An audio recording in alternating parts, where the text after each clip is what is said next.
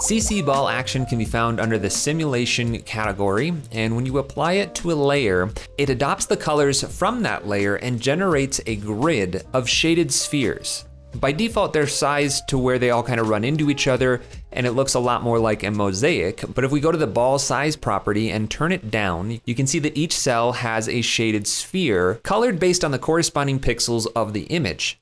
We can also change the grid spacing to make these spheres larger or smaller, and this is a really great way to simulate a giant screen that you might see at a sports stadium. I'm gonna make that grid a little bit larger so we can see those spheres nice and large, and then we'll walk through some of these other settings. The very first property is scatter, and it's set to 0 by default, but if I increase it, then you can see that it literally is just scattering all of these spheres. You'll notice each one of those spheres still contains the pixels based on the unscattered version of the image. So this can be used as a way to transition in or out of the image. If you turned your grid spacing way down and turn the ball size up, maybe even keyframe them, you could easily use this effect to create that transition from all these particles into the solid image.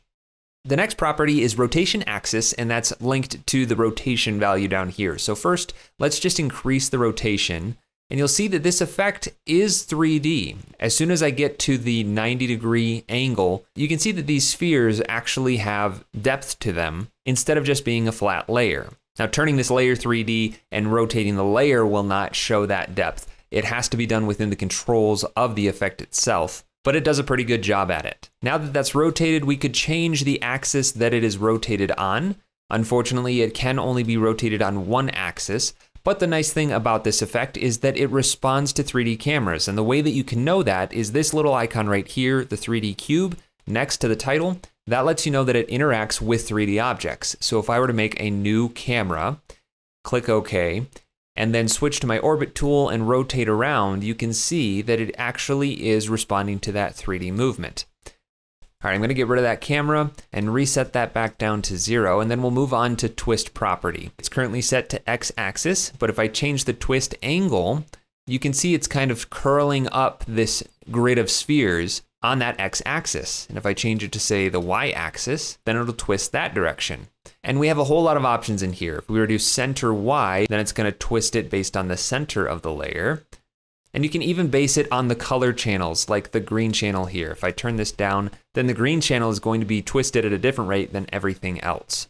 And then finally, we have instability state, which if I reset this all, turn up the scatter, and then come down to instability state, you can see that it kind of just vibrates all of these around. Let's make that grid size a little bigger again, change the ball size down, and with that scattering up, it just wiggles all of those particles around and gives you a way to animate all of those spheres randomly at once.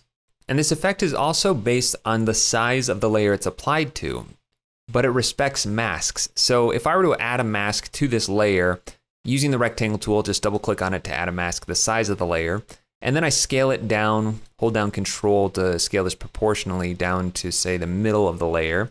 Then I'll just reset the effect really quick. I'm left with spheres that are made up just within that mask. But if I zoom in close, you can see they're not getting cut off by the mask. This effect is just respecting the pixels that are being covered up by the mask and then generating the spheres on top of it.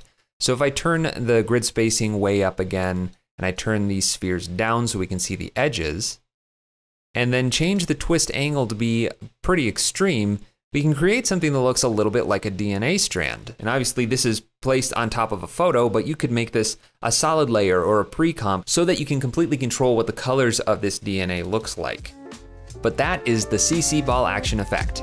Hey, thanks for watching. If you enjoyed this tutorial, then check out the other ones here on my YouTube channel. And if you like my teaching style, then definitely check out my longer form content on Skillshare and School of Motion. And if you want to support more tutorials like this one, check out my Patreon. You can find links for all of that stuff in the description of this video.